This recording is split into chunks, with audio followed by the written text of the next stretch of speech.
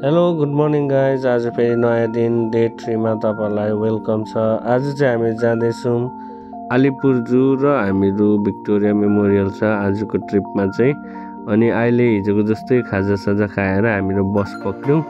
यहाँबाट 260 नम्बर बसमा चढेर हामीहरू आयौँ। अनि कोलकातामा ट्राभल गर्नुको लागि चाहिँ सबसे सस्तो एन्ड अफोर्डेबल चाहिँ हुन्छ बस नै।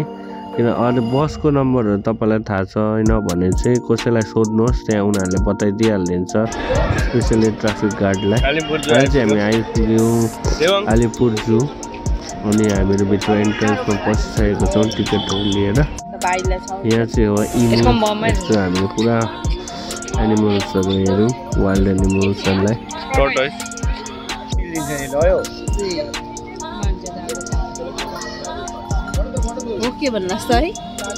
बसमा चढ्नुको लागि चाहिँ तपाईँले कसैलाई सोद्धा नि हुन्छ, या त सबसे राम्रो हुन्छ ट्राफिक पुलिसलाई सोध्नुहोस्, त्यहाँनिर उनीहरूले बताइदिइहालिदिन्छ। अहिले चाहिँ हामी जू हेर्दाखेरि चाहिँ सबसे बेस्ट एट्र्याक्सन चाहिँ यही जिराफ लाग्यो। अनि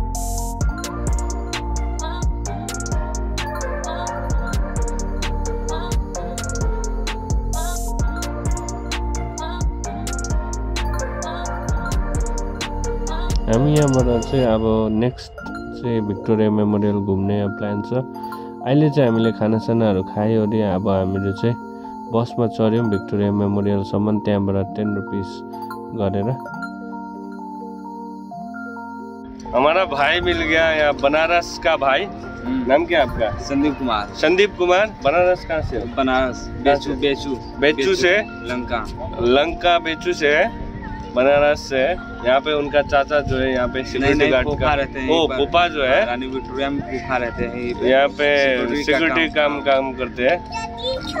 चलिए, अच्छा हुआ मुलाकात। हामी चाहिँ अहिले थाकेर यहाँनिर एकदम जुत्ता सुत्ता खोलेर हो बसिरहेको छौँ।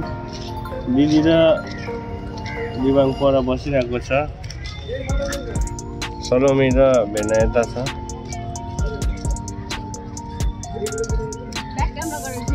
सलोमी र भेना यहाँ छ। हेलो,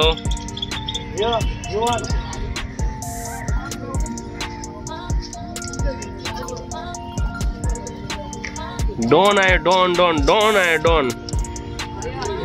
ब्याड आज चाहिँ इन म्युजियम बन्द रहेछ, ओन्ली गार्डन।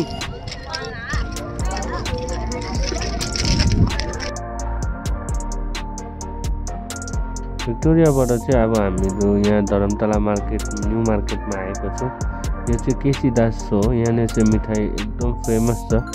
यहाँ चाहिँ हामीले रसगोला ट्राई गऱ्यौँ।